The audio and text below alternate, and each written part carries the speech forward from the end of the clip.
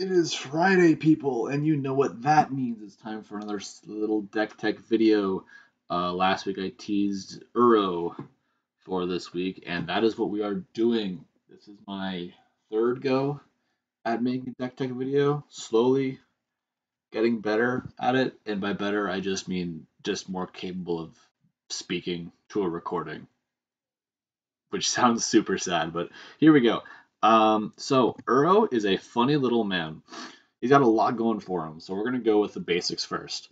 So he's a 3 cost green blue. So Simic shenanigans. Everyone loves Simic. We got the we got the really fun green stuff and then the not so fun blue stuff. And he's a 6/6 for 3 mana, which sounds incredible, right? That's literally like a toot. That's beyond positive. That's a beyond positive ratio. So for combat, super efficient.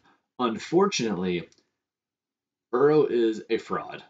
He is a combat fraud. He will steal your mana and never attack for you. And there is one big reason why. That is because on ETB, he gets sacrificed as long as you're not escaping him. And for anyone who doesn't know or remember escape, it is a mechanic to bring a creature or spell from your graveyard to the battlefield by paying an escape cost and exiling cards from your graveyard as part of the cost. Think Underworld Breach, but just like on an individual basis, right? So Uro's whole thing is on ETB, if he wasn't escaped to get onto the battlefield, he gets sacrificed. The upside to this is whenever he enters the battlefield, or in the miraculous case that he does manage to attack, you gain 3 and draw a card. And then you can put a land card from your hand onto the battlefield. A really cool effect. Unfortunately, he gets sacrificed. So, how can we make this work? The answer is he's just a combo man. He's just a combo man. He's the funny combo man. That's the whole plan. We're gonna combo the hell out of him right here. So this is the plan. All right. Step 1, control. That's the end of it. No. So the whole plan here is, as you see on the left, counterspell. We have a lot of counterspells, a lot of control, a lot of ways to stall or prevent people from playing down their value pieces or getting their engines going while we get our own engine going. On the right, you'll see a Displacer Kitten. Displacer Kitten's a funny little thing because it really works well with our little control setup here. If you get Displacer Kitten down, then it has a really cool interaction with Uro because when Uro ETBs, you sacrifice unless it escapes. The thing is, because that's a triggered ability, you can respond to it. So if you have Uro ETB and you have Displacer Kitten on the field, you can play an instant spell on the stack of that happening. After you draw a card, gain 3 life, and play a land card, you can play an instant spell on the stack, which will activate Displacer Kitten, have Uro recur, and then do that again. Obviously, if you don't have a way to keep that going, he will eventually reach the graveyard. But the point is, it is not an infinite combo, but it's definitely a combo to keep in mind of, especially if you have a lot of mana at your disposal. It can be really strong. The next thing we're going to look at is our infinite combos. These are going to be our bread and butter. We got 2 of them. Food Chain is a little bit better in Gruul than is in Simic because Gruul has access to both Eternal Scourge and Squee the Immortal, but we do have access to Misthollow Griffin in blue, and then with Icecrown Scepter, we have access to the infamous Dramatic Reversal combo. Now, the thing with Eternal Scourge, for anyone who doesn't know, is it can be cast from exile. So when Food Chain has you exile a creature, it gives you X+1. X is that creature's mana value. And Eternal Scourge has a 3, but you can cast from exile, which means you use Food Chain to exile Eternal Scourge or Misthollow Griffin for their mana value +1. You then cast them using that mana from exile, and then you just do that infinitely. Get infinite mana, literally free. As soon as you do that, you can play Uro an infinite amount of times. The funny thing is, because he gets sacrificed, he actually ends up in the command zone, which means, or you can choose to have him in the command zone, I should specify, which means that you can just infinitely use him. Or if you want, you can just get infinite mana and then infinitely food chain Uro if you feel like it. I mean, that's always a thing, I guess. And then with Ice Receptor, you have the ability to copy an imprinted instant with mana cost 2 or less. And for that, we use Dramatic Reversal, which is a 2-cost blue, which untaps all your non-land permanents, which obviously is really good. Because then, as long as you have 3 or more mana, preferably colored, you just have infinite mana at that point. Because you can constantly tap for 1, and then tap the other 2, play Dramatic Reversal with that 2, keep going. So both of these give you infinite mana, do whatever the hell you want with Uro, especially because he essentially dies on ETB. So once you get infinite mana, you have your line.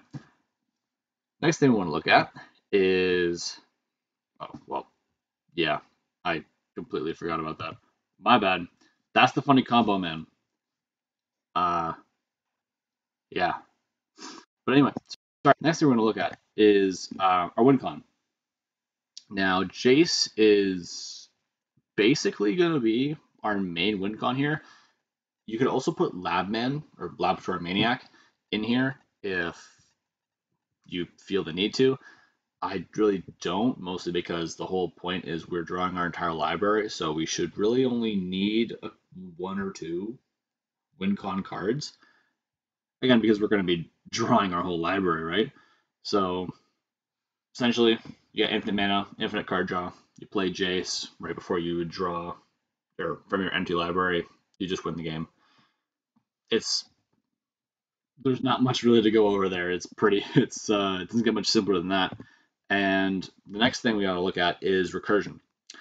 Now, because we have a very self-centered combo deck with some control, admittedly, our main concern is going to be people trying to interfere with us. And this is going to come in the form of people countering our stuff, removing our stuff, all that lovely stuff. Our answer to this is a card called Time Twister, which essentially takes our graveyard and takes a graveyard, our hand, a library, puts it in a new library, draw 7. Basically, it's a reset for our library. As if we miss, let's say we cast Jace and he gets counterspelled, or let's say, in response to Eternal Scourge getting exiled or something, someone just removes him. Although I'm not sure how that interaction will work. It's never happened to me before. Or say Uro gets, I don't know, something basically happens where we cannot fulfill our combo line. That's what Time Twister's for. Only problem with Time Twister is it costs a little bit of money. So we're gonna do something a little different, and we're gonna use Temporal Cascade. Temporal Cascade does literally the same thing, only real difference is that it costs 9 to do the same thing you want instead of 3. Obviously, that means it's not going to be as good, but the idea is that theoretically we're going to have infinite mana anyway, so the mana difference shouldn't be a big deal. Although then again, obviously, if you're in a pinch, this is going to kind of suck, but either way, it's also a nice little wheel effect. I don't know. It's cool. And it does really fit in with the whole theme of, the funny combo man. There's really not much more to go off of.